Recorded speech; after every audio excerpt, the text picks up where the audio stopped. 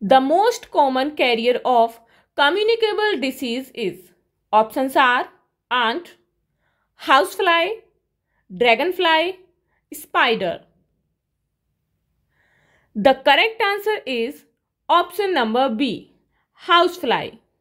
The disease that is spread from one person to the other person or from animal to person is called communicable disease. The most common carrier of communicable disease is housefly. Let's see again. The correct answer is option number B, housefly. The disease that is spread from one person to the other person or from animal to person is called communicable disease. The most common carrier of communicable disease is housefly. For more such videos, please subscribe our channel and press the bell icon for the latest notifications. Thank you.